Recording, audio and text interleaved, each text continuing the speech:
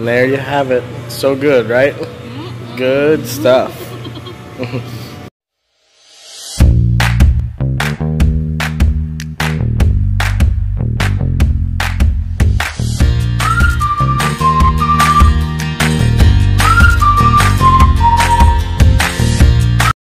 Hello everyone! I'm Jeannie from the Philippines and my husband is Buddy here, and welcome to another vlog. And now we are going to eat in Tom and G or Tom plus G. I don't know the proper name, but it's all about grilled cheese.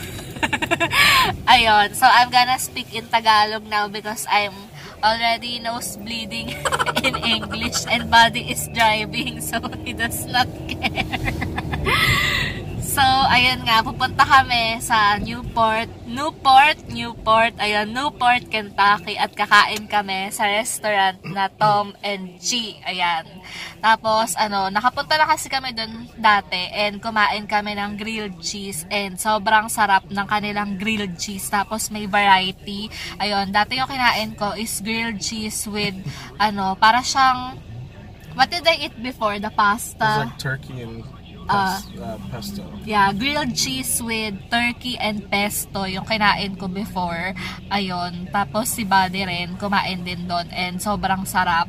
And ngayon pupunta ulit kami doon. Ayan. And magta-try naman ako ng ibang variety ng grilled cheese. Ayun. So join us, samahan nyo kami and punta na tayo doon. Join us. Join us. Bye.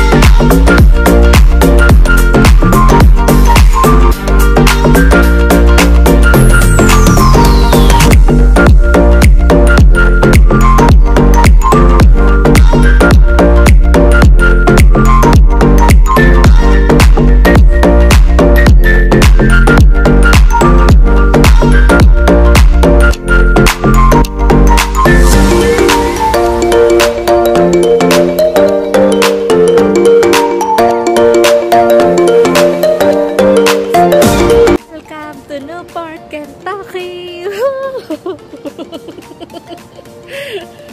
Let's go to Tom and G. We're hungry. Bye!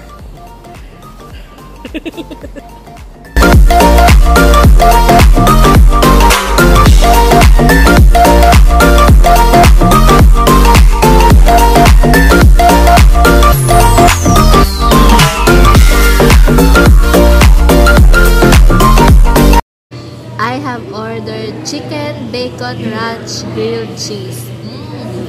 What did you order? I ordered 2 because I'm hungry. Grilled mac and cheese. And it's got like bacon on it, I think. And then one's called the Flying Pig. It's turkey, bacon, pickles, mustard.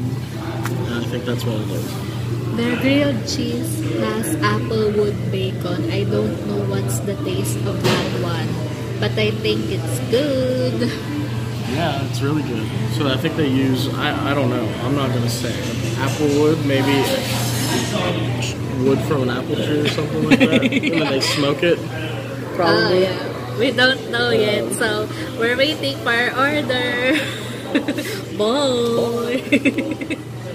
Here are our orders. Chicken bacon ranch.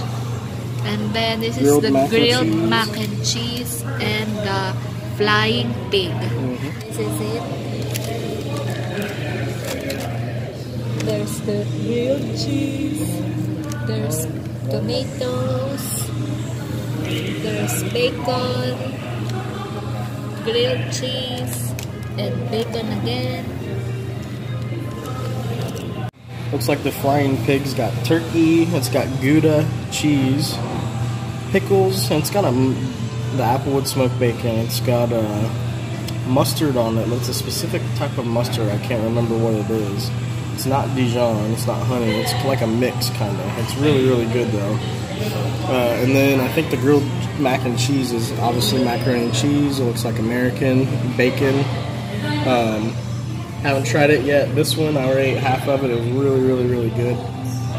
That looks really, really good. Yeah, invite them to eat. Let's eat. Let's eat, everybody. Bye. Bye. Well, this is the aftermath of our lunch today. Jenny is on the final bite. Cheers to the last bite. And there you have it. So good, right? Good stuff. So that's all for now. Hoping that you liked our vlog. Thank you very much for watching. Have a great day and see you again on our next vlog. Bye for now.